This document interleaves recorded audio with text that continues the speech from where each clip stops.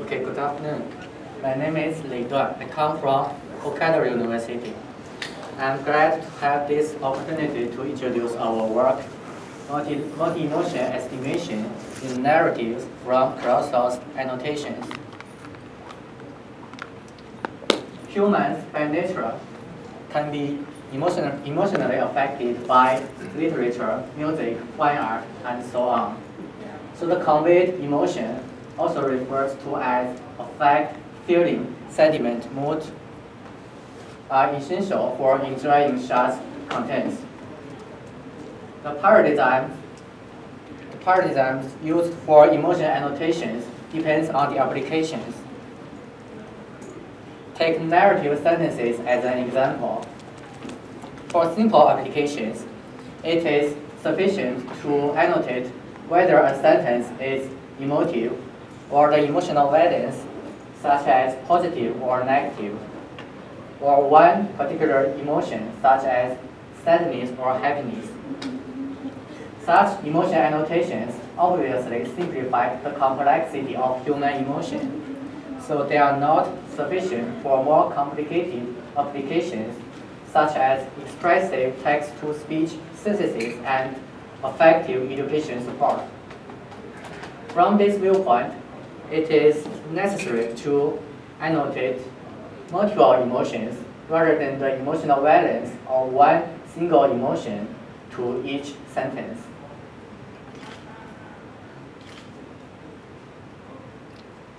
An enormous amount of emotion annotations are generally necessary to be used as input for expressive text-to-speech synthesis, reference material for affective education support, and the training data for machine learning algorithms supporting automatic emotion detection. And the data quality directly affects the quality of the research. One way to obtain the enormous amount of multi-emotion estimation is to use online crowdsourcing services, which is used frequently in the annotation community. The state of the art is for each sentence to be annotated by one annotator. However, emotion annotations is more subjective than other kinds of annotations. There are different tendencies and substantial variance among individuals when detecting feelings. So the annotation quality greatly depends on the judgment of the annotator and is problematic in most cases. So it is necessary to develop quality control strategies. A promising quality control strategy is to introduce redundancy by asking multiple annotators to work on one sentence and then aggregating their responses to produce one reliable annotation. A reliable annotation should be in accordance with the general consensus of large crowds. The simplest aggregation strategy, the majority vote, is effective only when the number of annotators is large enough. However, collecting responses from a large number of annotators is impractical due to the extremely high cost. On the other hand, if the number of annotators is less than a certain unknown number, the detrimental effect of noisy responses is significant, and treating responses given by different annotators would produce poor quality results. So our aim is to find the best estimation algorithm to estimate the general consensus of large crowds from the opinions of a handful of crowdsourcing workers. This will reduce the cost of creating high-quality multi-emotion estimation datasets with minimal degradation in the quality of the results.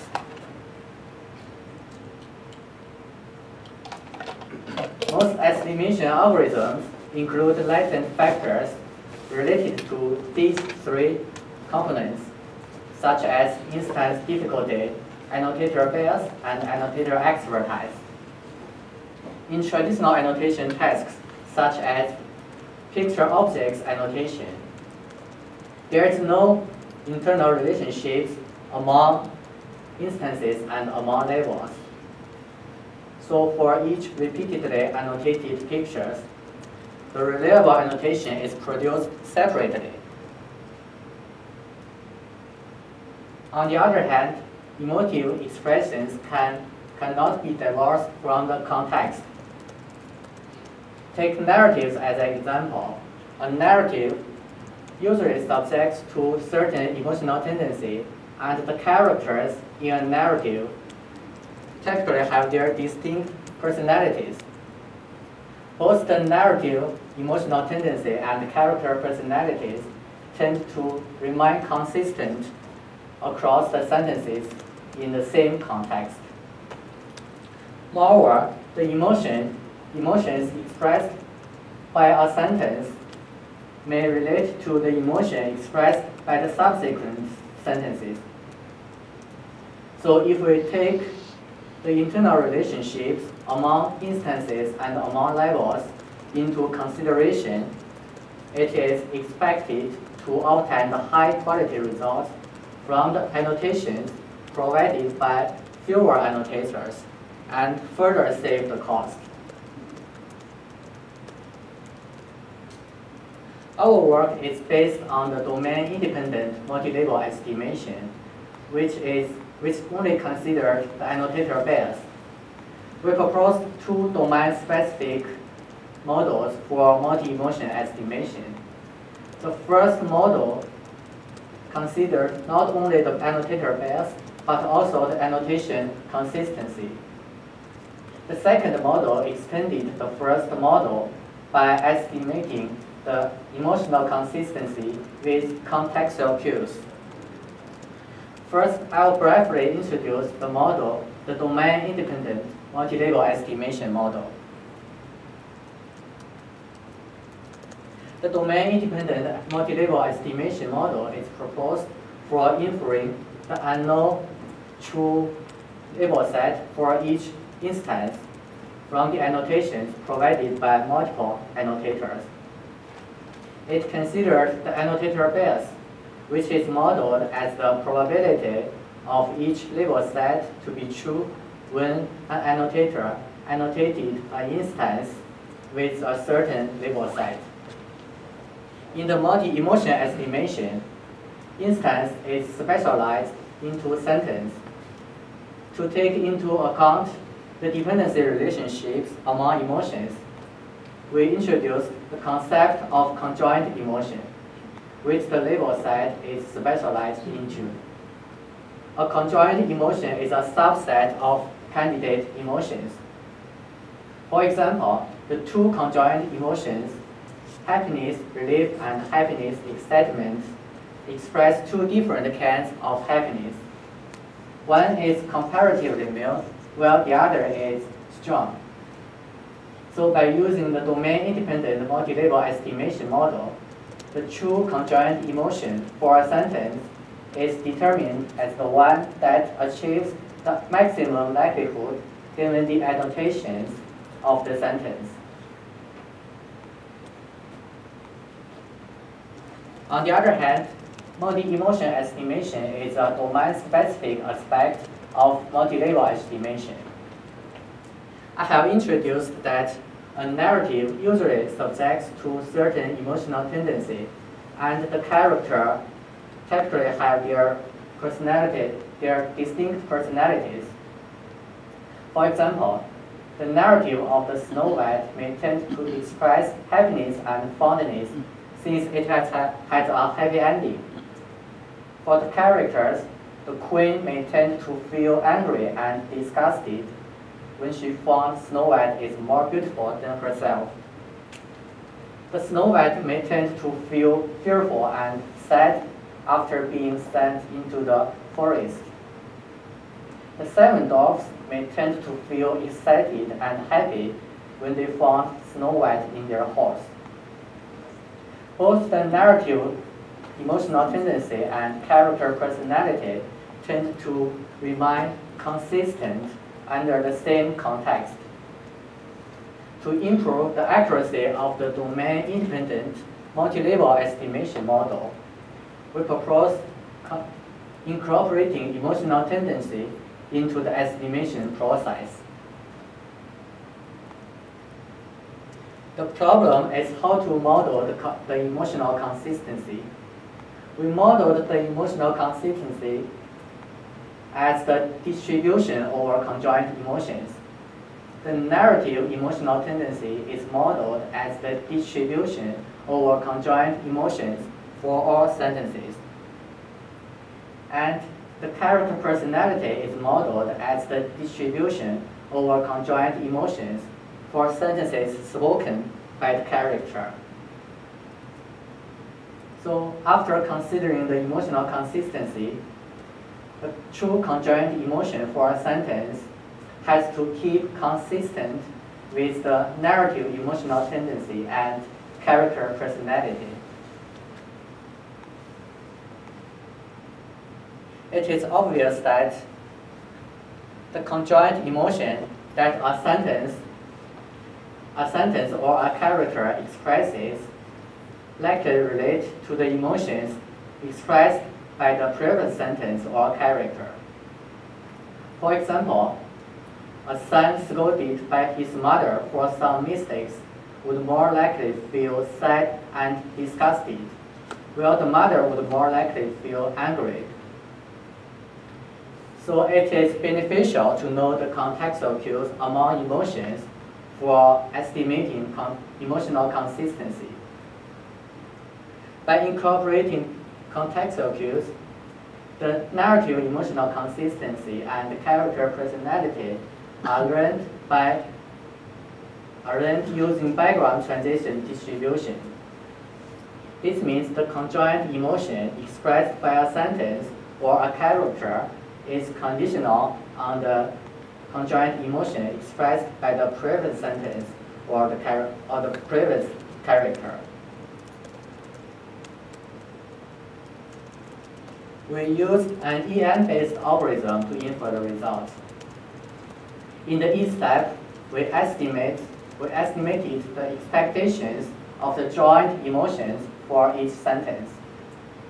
In the M step, we estimated the maximum likelihood estimates of the annotators, which is proposed in the domain-independent multi-level estimation model, and the emotional tendency and character personality, which are proposed in our domain-specific multi-emotion estimation model. The E and M steps are alternately performed until the likelihood for all annotations converges. At this point, the conjoined emotion with the maximum likelihood is determined as the true conjoined emotion for each sentence. We know that for the emotion annotations to be reliable, they should be in accordance with the general consensus of large crowds. The majority vote most exactly reflect the general consensus if the number of annotators is large enough. So we obtained the gold standard by having each sentence annotated by 30 annotators and then taking the majority vote. This means that is the most often annotated conjoined emotion for each sentence is determined as the gold standard for that sentence. To determine the effect of the number of annotators per sentence, we randomly split the 30 annotators who annotated a particular sentence into various numbers of groups of equal size, and then estimated true conjoined emotion with the annotations, using the annotations within each group. We used 5 different group sizes, and the tested estimation models include the majority vote, the domain-independent multi-level estimation model, and the two domain-specific multi-emotion estimation models. since both the estimation result and the gold standard of a sentence can be seen as a binary vector. The performance evaluation is the average simple matching coefficient, namely the proportion of the correct emotions of all sentences.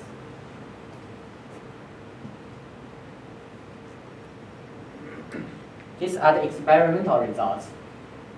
We randomly choose 2 narratives for our experiment. For the first narrative, we asked each of the 30 annotators to annotate the complete set of all sentences. So the 30 annotations for each sentence were provided by the same annotators. For the second narrative, the annotators were not specifically selected. So the 30 annotations for each sentence were provided by arbitrary annotators. This is a more realistic situation since it is not a good idea to submit a very large task to the crowdsourcing service, because a large task may diminish annotator enthusiasm or even cause annotators to avoid the task. So we conducted the second narrative in this way to determine the effect of the arbitrary annotator interference on the model results.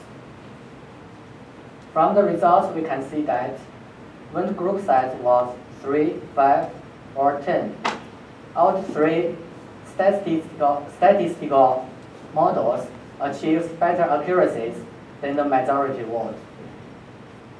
Although the accuracies increased with the group size, the 2 domain-specific multi-emotion estimation models consistently outperformed the domain-independent multi-level estimation model and had accuracies greater than 90% when the number of annotators per sentence is 5 or more. This means that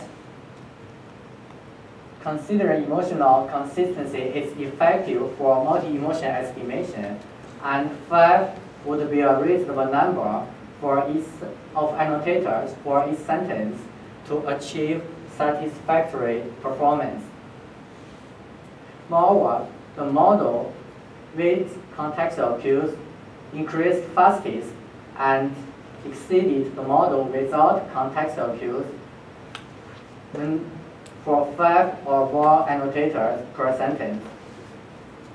The reason for this phenomenon is that when the group size was 3, the diverse effect of data sparsity is significant, and the annotation quantity is not sufficient for well-learning the transition distributions over conjoint emotions. However, once the annotation quantity is sufficient, the superiority of the model with contextual cues become evident. Finally, none of the models was particularly sensitive to the effect of arbitrary annotator interference in the second narrative.